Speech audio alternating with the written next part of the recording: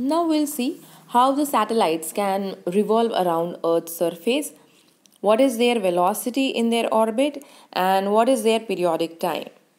So first of all, consider this figure. We have Earth of mass ME, a body means a satellite of mass m which is revolving in orbit around Earth's surface, and distance between center of satellite and Earth is RE plus h. Now we know which force makes this satellite revolve around Earth, that is Earth's gravitational force.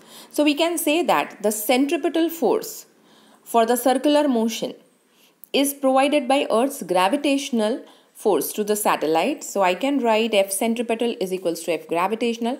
The formula for centripetal force is mv square upon r, where r is the radius of the circular orbit. So from this figure we can see what is the radius of the circular orbit. It is this distance, and this distance is re plus h. So we have substituted here the value of that radius. Now gravitational force acting between the satellite and Earth, so it will be g m1 m2 upon distance square. So m1 and m2 are masses of Earth and satellite, and the distance between them is re plus h. So we substitute all the values and we make v subject of equation as we wish to calculate velocity of the satellite. Now after substitution we obtain this relation. So this is the velocity of the satellite. This is actually square of the velocity of the satellite. Now from this equation you can see that this g, me and re, everything is constant.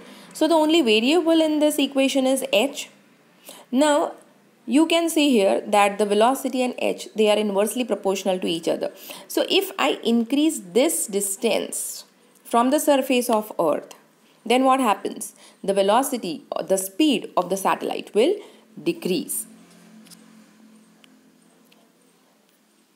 Now suppose if the satellite is at the surface of Earth, very near to the surface of Earth, then we can take roughly height is equals to 0, and if I substitute height is equals to 0 in equation 1, then I'll obtain v square is equals to g me upon re. So I'll obtain this kind of equation.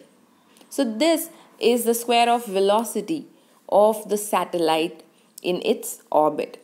Now suppose if I want to obtain the velocity in terms of acceleration due to gravity, then how can I insert that small g in this equation?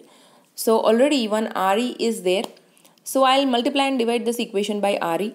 So then this forms acceleration due to gravity. So instead of this I can substitute small g. So now I have obtained velocity in terms of acceleration due to gravity. Now I want to obtain periodic time. So how can I obtain periodic time? See, from the formula of velocity, velocity is equals to distance divided by time. I can make t subject of equation. So t is equals to distance upon velocity. Now what is the distance covered by the satellite in one orbit? It will be equal to circumference of the orbit, and so it will be 2 pi r. R we know here it is re plus h. So we'll substitute it in this equation. Now we know what is velocity. Velocity का formula already हमने obtain कर लिया है. So we are not using this equation where the satellite is very nearby to the surface of Earth. We are using this previous equation for certain height from the surface of Earth. So we will be using this equation of velocity.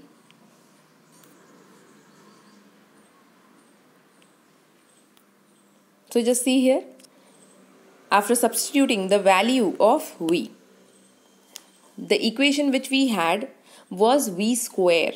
It was g me upon re plus h, that was v square.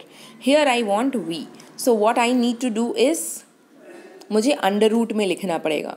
Okay, so instead of under root, here we are writing raised to half.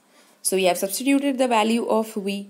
Now if we solve this, you just see here in numerator re plus h raised to 1 into re plus h raised to half. So powers will get added. So आप अगर इसका LCM लोगे तो कैसा हो जाएगा? 3 divided by 2. So here in numerator you can see the power of Re plus H, it is 3 divided by 2.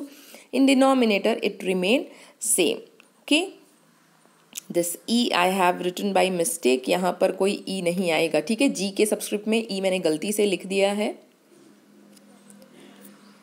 So now see the formula of periodic time. What we are doing is, ये हमें half मतलब square root वगैरह नहीं चाहिए। So what we'll do, we'll take square on both the sides of this equation. So T square हो जाएगा, यहाँ पर भी हम सब कुछ स्क्वायर करेंगे तो ये 3/2 में से 2 चला जाएगा, हाफ में से भी ये 2 कैंसल हो जाएगा, and we will obtain this kind of equation for periodic time.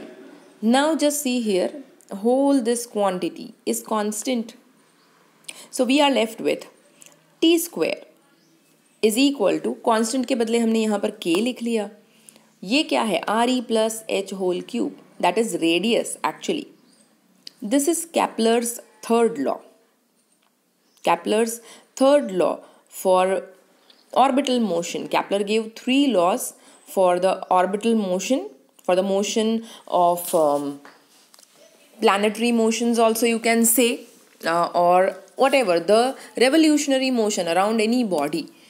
So Kepler gave 3 laws. So this equation is Kepler's third law. Kepler's third law was square of periodic time will be proportional to cube of radius. So ये वही यहाँ पर prove हो रहा है। In this present year you don't have to study Kepler's law, वो आपके syllabus से निकल गए हैं। So it's okay if you don't mention this, ठीक है। Now suppose हमने तो periodic time ये obtain कर लिया है for the satellite at a certain height h. But suppose now if the satellite is very close by to Earth's surface, तो क्या करेंगे, ये पीरियोडिक टाइम के फॉर्मूला में h के बदले हम क्या सब्सटीट्यूट कर देंगे, 0 सब्सटीट्यूट कर देंगे, ठीक है। तो फिर अब यहाँ देख लेते हैं क्या हो जाता है। और वैसे पीरियोडिक टाइम को हम क्या बोलते हैं, TO बोलते हैं। कैसी सैटेलाइट का पीरियोडिक टाइम है ये, जो अर्थ के सरफेस के बहुत ही क्लोज है, सो इसलिए हम इसको TO लिखते हैं। सो in this equation everything remains same, we just have to neglect this h।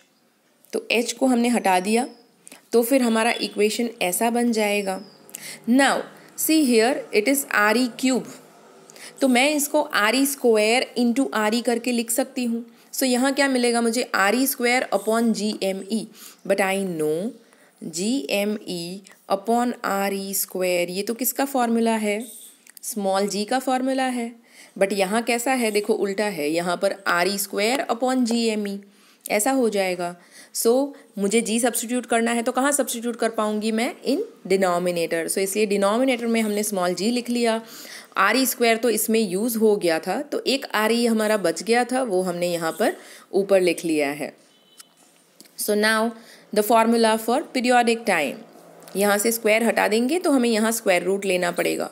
सो यहाँ से 2 पाई और फिर ये आर ई अपॉन जी, ये दोनों कहाँ चले जाएंगे, स्क्वायर रूट में चले जाएंगे।